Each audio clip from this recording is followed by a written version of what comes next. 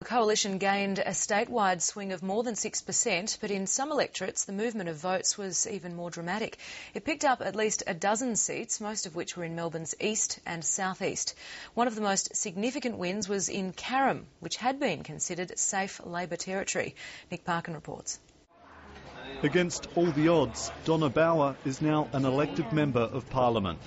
I was quite shocked really, and it still hasn't sunk in. Ms Bauer needed a swing of 6.7% to wrest the seat of Carrum from Labor's Jenny Lindell. She outdid her own expectations. 10.3 is the prediction, and the count's still going. That's just, I believe, a fantastic result.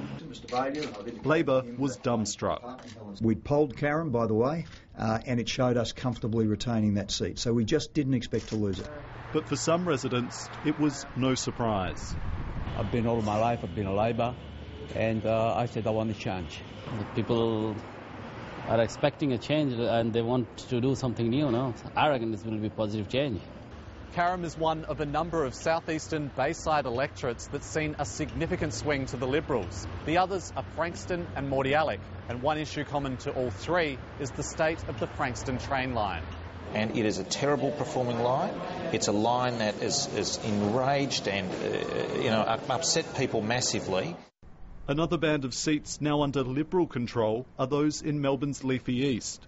The Women's Affairs Minister Maxine Moran lost her grip on the ultra-marginal seat of Mount Waverley, while the Gaming Minister Tony Robinson has been kicked out of Mitcham. I always understood that what the marginal electorate giveth, the marginal electorate taketh, and it would appear that's what they've done tonight. Other eastern seats to fall include Paran, Forest Hill, Burwood and Gembrook. The wins bring in a new pool of Liberal talent to the Parliament. The first Liberal Member of Parliament in Waverley at any level of government for 11 years. The people have been telling me that the government has lost touch with the people and that it was certainly time for a change after 11 years. But the change wasn't replicated in regional Victoria. Labor clung on to some key battlegrounds, including Ballarat and Bendigo. What we've seen here in Bendigo is a very strong endorsement of John Brumby and Victorian Labor's vision for the city. But despite the government's best efforts, Labor couldn't stop the swing in Seymour or South Barwon. Clearly that was unable to combat what was a attitude of its time. Let's give the others a go. Now the electorate waits to see how those others do go. Nick Parkin, ABC News, Melbourne.